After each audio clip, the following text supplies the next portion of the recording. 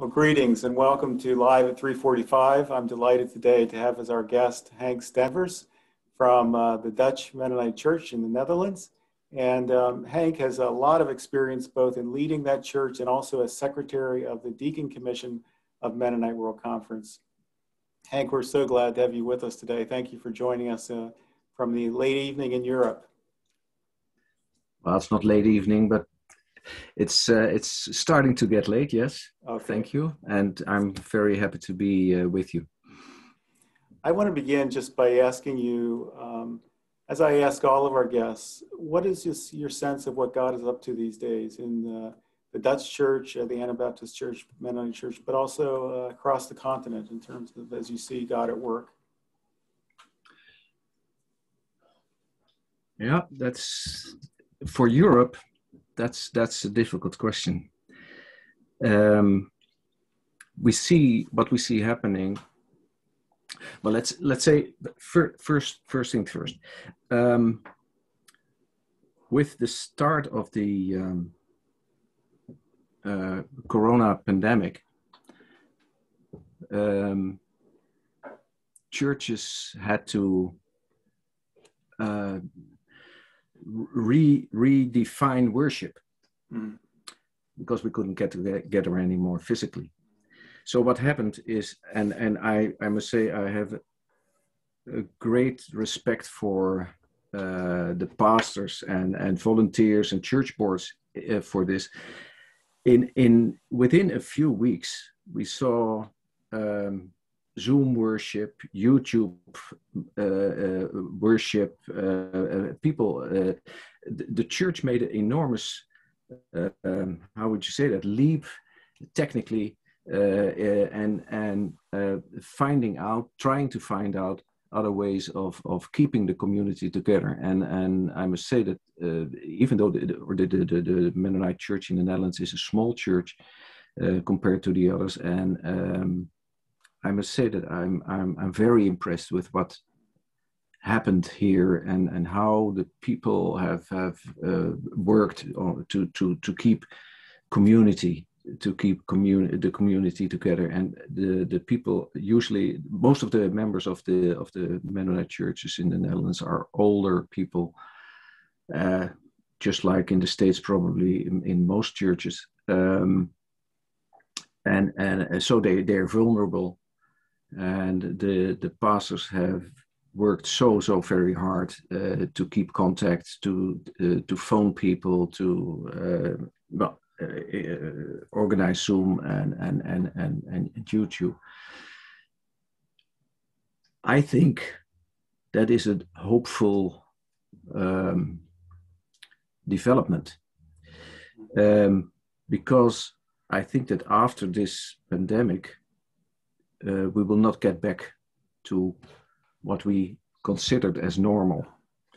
I think we will have to think about whole new ways of being church, of new ways of worship, and this is a very fast moving thing at the moment, I think. What we see happening is that in the last decades, the church has diminished. Not only the Mennonite church, but all churches in the Netherlands. The Protestant church, which is the biggest, the Protestant church in the Netherlands, which is the biggest one, really about 2 million members 20 years ago, has diminished and is losing thousands of members a year, 10,000s of members a year. The Mennonite Church, when I started as a general secretary in 2002, we had 12,000 members. At the moment, we have around 6,000. So that's going fast. And I think personally that is not because of people losing their faith, but much more an effect of globalization, individualization, and deinstitutionalization, so to say. People don't want to be part of a institution like the churches are. And the Mennonite Church suffers from that too, although we try not to be so much of an institution, but still we have, of course, the problem that, but when you do believers' baptism, it's logical that you are small, and it's also logical that that people don't have themselves baptized. But that leaves us with an interesting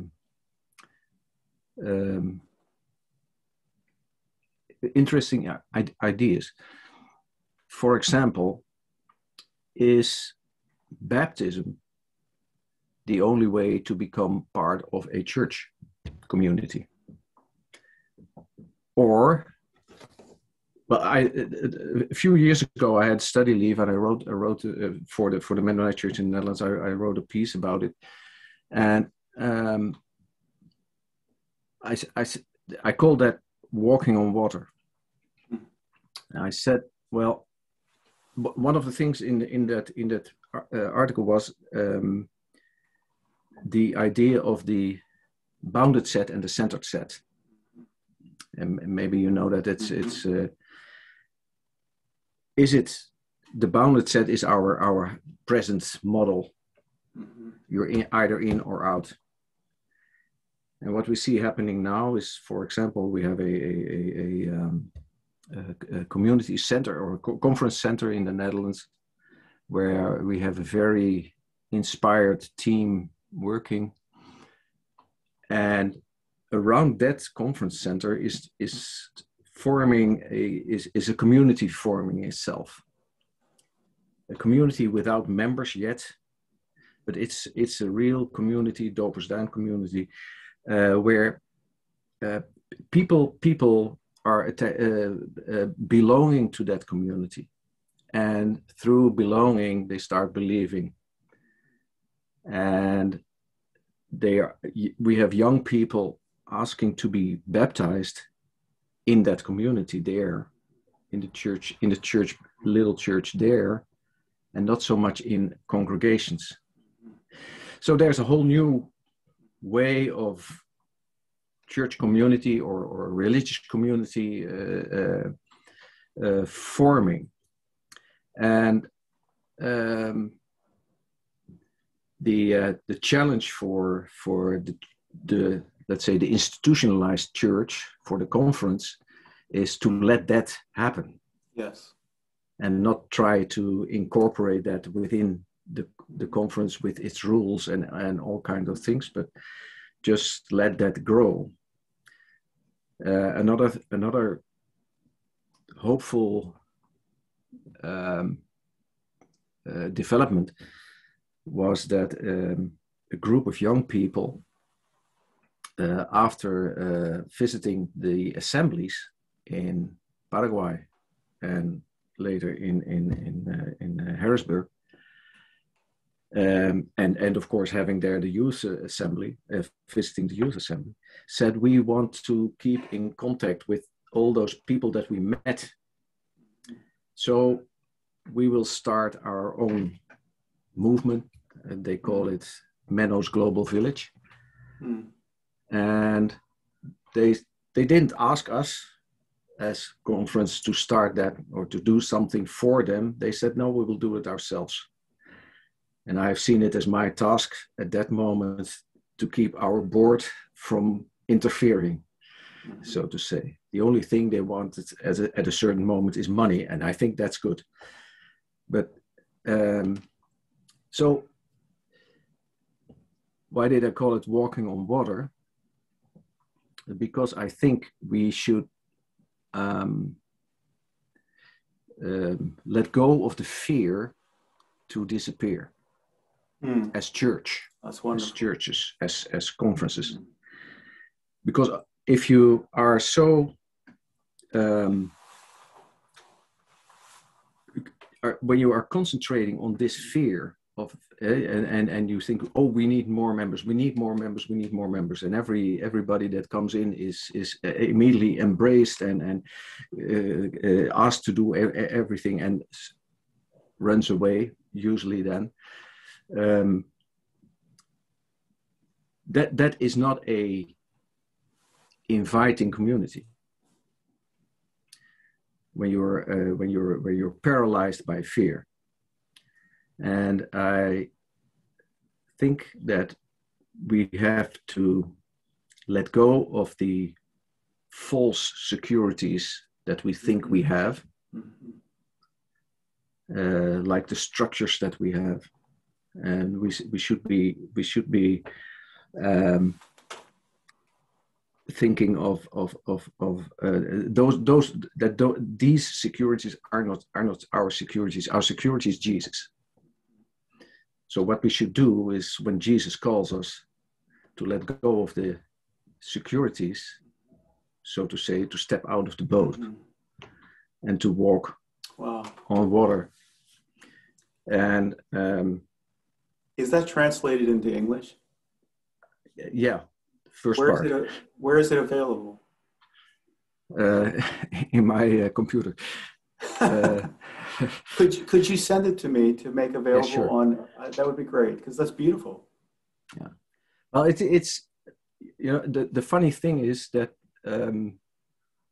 many of course in all those years from the 70s on, a lot of papers have been written with all kinds of advice and ideas and plans, and they all disappeared usually in a drawer.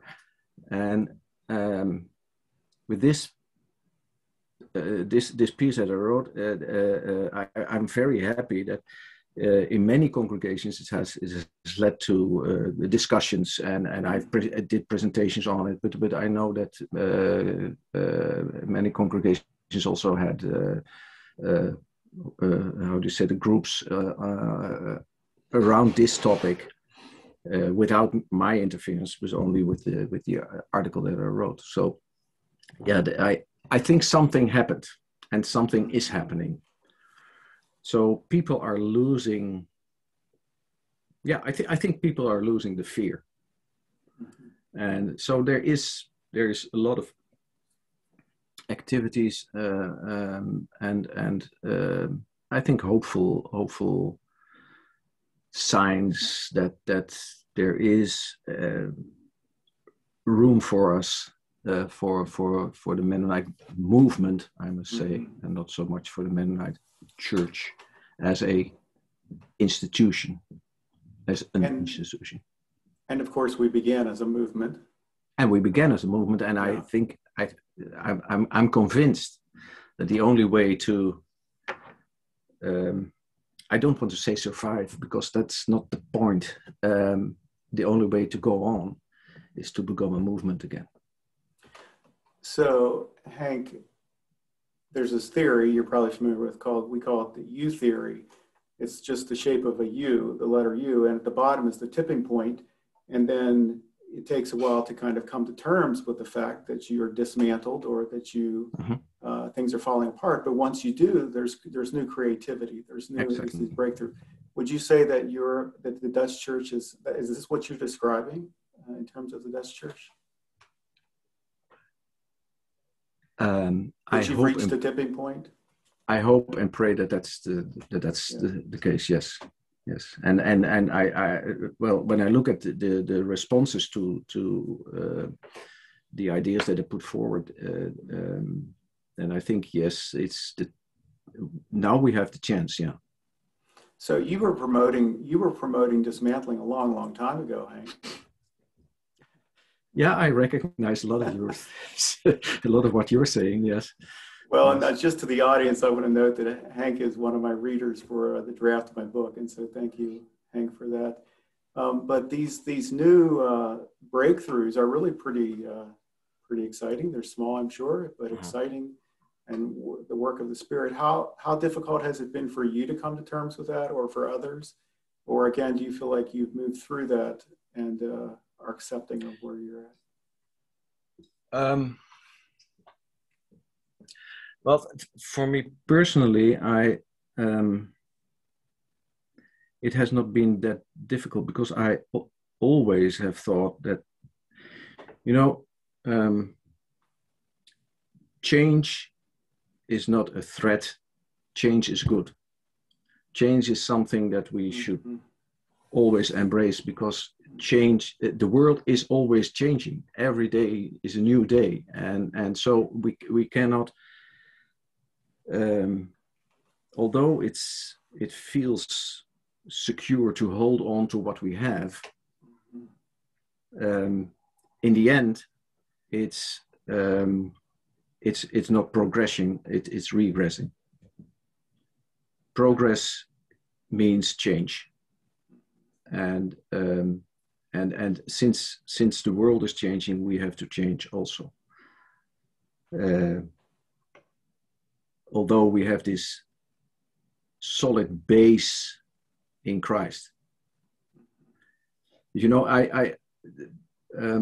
when you look at the Mennonite faith, or the Mennonite way of believing, when people ask me what give me one sentence, I always say, well, within our way of believing, you can stand on the fundamentals of the Bible, the fundament of Christ, and be a whole person, instead of being pressed down by all the dogmas and the rules and things that the church puts upon you. So within, I always have the feeling that and always had the feeling that being a Mennonite, I am called to be a free man, and from that perspective, not hold on to. Sorry? Can you say what that means for you, to be a free man? That I have my own responsibilities and my own choices. That I am not, that I can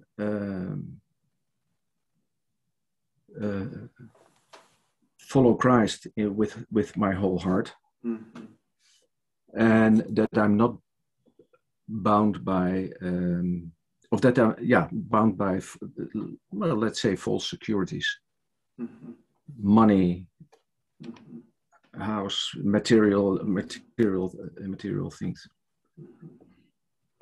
So one of the things I've been podcasted a bit about, Henk, was the fact that in our country we have this, among many churches, this impetus to multiply. You know, you hear so much about multiplication, and my concern has been, but the quality of the church is such that, do we really want to multiply this thing? You know, is this something we really want to multiply? Because I'm not sure we're multiplying kingdom values, and so I run up against that sometimes when I talk about dismantling. But I love the way you have approached it. Thank you for what you brought to that. Yeah, you know, of course there is this commandment to spread the word. Yes. But the question is, what word are you spreading? Yes. And do you do that by creating new planting churches and attracting members, or is it by showing and living out God's kingdom? Trying to give out, trying. Yes. We fail all the time, of course, but the wonder is that we may try again and again and again. I don't. Let's say we see that the structures are changing. So why multiply structures that are changing now? Why work through the old mechanisms and methods. When we are, well, sometimes challenged to in our own way of being church. You know, that this we see so much division and people turning away for things that you might think, is this really worth it to turn you away from the other? One of the things, 2011, we celebrated 200 years Dutch Mennonite Conference. In 1811, the Dutch Mennonite Conference was started. And since then, we didn't have one split. The years before that is filled with splitting and people fighting each other theologically. But since 2011, we didn't split, and I think that has to do with the fact that we have learned early to be one in diversity. And how do you think you got to that point? Well, I think maybe that has something to do with the character of the Dutch, so to say. Because, well, there are historians and sociological scientists that say that is because we had to work. We have to work together because we have to fight the water. Mm-hmm. And if we fight between each other, then you can't build dikes in a good way. And so people say that is probably the reason why we always try to work, or why we always work together good. But I think that being when you are pretending to be the body of Christ, when you say you are the body of Christ, like in 1 Corinthians 12, in that whole part is one that challenges us to be one in diversity. So, the eye cannot be an ear, but you need each other. And if the smallest part or the weakest part is in pain, the whole body is in pain. And the weakest parts get the most honor. And you know that I think that is a wonderful image of how a community like the Mennonites could be. It's the way I look at Mennonite World Conference. It's the way I look at the Dutch Church. And we have very different. We have big city congregations. We have rural congregations. We have very evangelical congregations, and we have very liberal congregations. And at the same time, when we are together, we're always one. So, Henk, I'm wondering, is it also related at all to the dismantling that has occurred? I mean, does dismantling get us to the point? No. No, I don't think so. Because that's much older already. Yeah. Is there anything you'd like to say to the American church as you look across the pond at us? As I have said to you right before, we have congregations that are very divided over masking and not masking. The last election, which in so many ways the ideological divide continues and is being exacerbated. The election did not take care of that in our churches. We've got the racial injustice issues that are dividing our congregations, which I have said until we address those, but we really can't get on with being church and the mission of God. And so things, I think, from my perspective, are pretty tough shape over here. And so there's something awfully encouraging to me about hearing you be so accepting of this idea that God is to let go of, to not fear, and to let go of. What was the statement you used for walking on the water about fear? You used this little phrase about let go of the fear of disappearing. Yeah, well, I love that. Let go of the fear of disappearing. That I find tremendous comfort in. It's a prophetic word to us, I think. Is there anything else you would say to us as you look at who we are and what we're going through? I think the situation in the US is not only within the church, by the way, but when I see and read the news, is very, very, very, very difficult because the division is so enormous. It's a pity that the US has a two-party system. Yes. Like in the Netherlands, we have 17 parties in parliament, and so you always need compromises. You always need to talk to each other, and I think that the only way to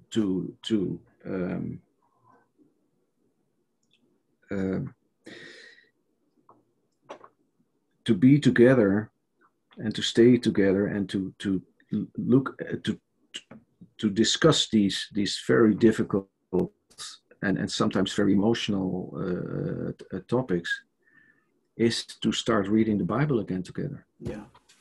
Amen. That's what it started about. That's what started our movement, is reading the Bible together, and not let and from an open mind, an accepting open mind, and people are seen to be so fixed in their ideas. And at the moment that you don't talk anymore, let's say every war ended with negotiations. In the end, you always have to talk to each other. Why don't you start with talking? And and I must honestly say, we have anti-vaxxers here. We have right-wing populist, extreme right-wing populist politicians here, and I think it's very, very hard. It's very easy to say, I don't want to have anything to do with these people. But in the end, you always will have to talk to each other, and you will have to investigate where the ideas come from. Why are they thinking what they're thinking? Because most of I think when I look at the anti-vaxxers and the angry white man, like in the US, angry white middle-aged men, that's what we always hear about. It's all based on fear. And if we have Christ, why do we fear? What do we fear?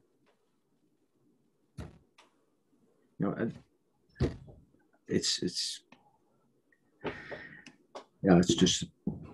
I try to find something. It's hard. It's a very hard situation. Hank, this has been a really encouraging time for me, and I'm sure it will be for others as well. I think our view often of the Dutch church is that somehow the U.S. is thriving and the Dutch church and the European Anabaptists, are passing away. I think you're bringing prophetic word to us from your experience that we need to hear. There's one more thing. My experience in Mennonite World Conference has given me so much in of course, this whole story about the body of Christ, how wonderful that is. But it has also given me. It's also something that I wrote in that this article.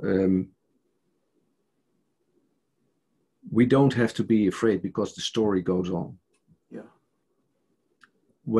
Even when it disappears in the Netherlands or in Europe, the story will go on. God won't let his church disappear. His church, not our church.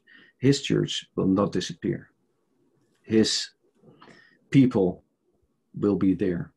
And I personally think that gave me really a mental space. You know, well, you can only do what you can, and it's in God's hand. Will you send me a copy of that paper to share with our group?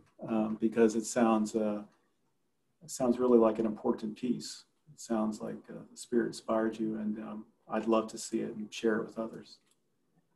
Thanks so much for let me say, it is, of course, written for the Mennonite Church in the Netherlands, so there are a lot of references to the Dutch situation, but maybe you can see what you do with it. Well, I think maybe you're leading the way for us here in the U.S., so thank you for that, and God's blessing to you, and hope we can meet in person. Thank you. And audience, thank you for being part of this. Within a few minutes, this will be on my YouTube channel. It will also be on our Facebook private group that anyone's welcome to and be invited to.